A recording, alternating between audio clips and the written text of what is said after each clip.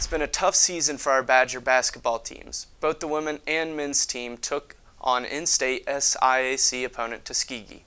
The men's team lost by a three-pointer, 82-79. Spring Hill Now reporter Kate Zeller was able to watch the women's tip-off on Saturday against #1 Tuskegee. The Spring Hill Badgers put up a fight throughout the whole game against the Tuskegee Tigers that resulted in an 85-64 defeat.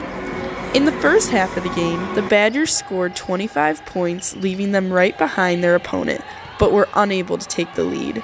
Redshirt junior Yolanda Nelson led the Badgers by putting up 17 points in 29 total game minutes.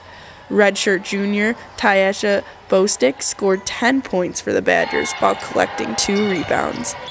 Although the game did not fall in the Badgers' favor, head coach for Spring Hill College, Karen McConico, shared some of her thoughts about the game.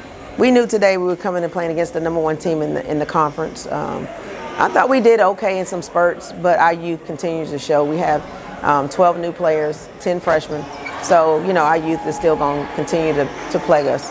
We have some upperclassmen that just come back off of injury, but they're still trying to get in the flow of the routine. So right now they're still a little, not where they need to be. But overall, I felt like, if we can just alleviate some of those turnovers, I think we would have had a chance. Coach McConico goes on to mention that the Badgers had 35 turnovers, while Tuskegee had 20 in the game. Coach McConico explains that this team has to work on consistency, but has high hopes for the team to come together.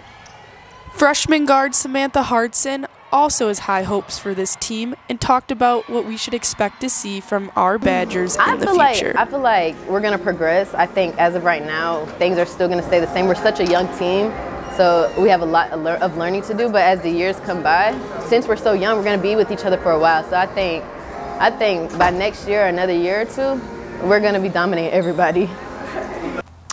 As Coach McConico stated, there's 3 games left in the Badger season. There's still plenty of time to get out here and see those Badgers. Once again, reporting live for Student Media, I'm Kate Zeller.